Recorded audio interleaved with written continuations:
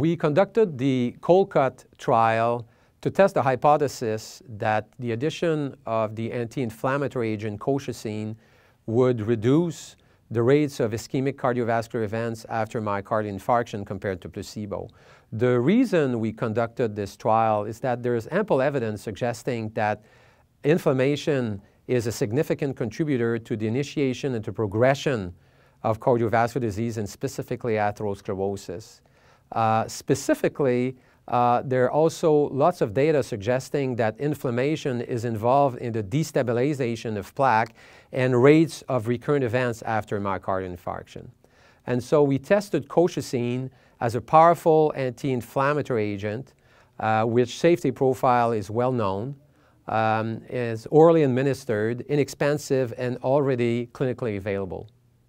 And so COLCOT included 4,745 patients recruited within 30 days after an acute myocardial infarction.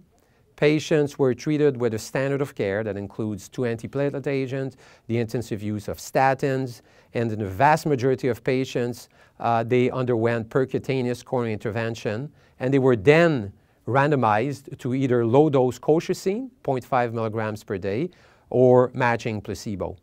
The pre-specified primary endpoint was the composite of cardiovascular death, resuscitated cardiac arrest, myocardial infarction, stroke, or urgent hospitalization for angina requiring coronary revascularization.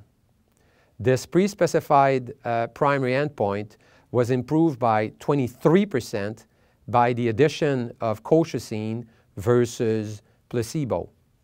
Now, while all components of the primary endpoint contributed to this significant benefit, the benefit was driven mostly by improvements of strokes and urgent hospitalization for angina requiring coronary revascularization.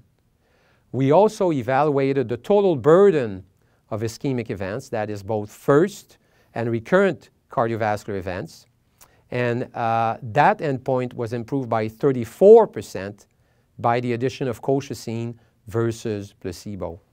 In terms of safety and tolerability, the drug colchicine was well tolerated with low rates of gastrointestinal side effects like nausea.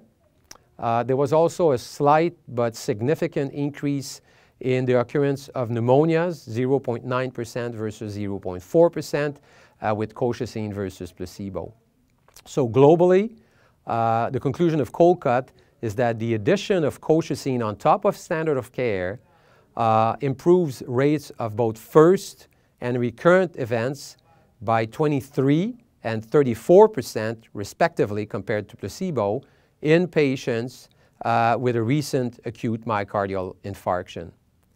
Given that colchicine is already clinically available, is orally administered, is inexpensive and well tolerated, I believe that this agent can provide significant benefit to reduce the risk of recurrent events in patients at high risk, that is those that have a recent myocardial infarction.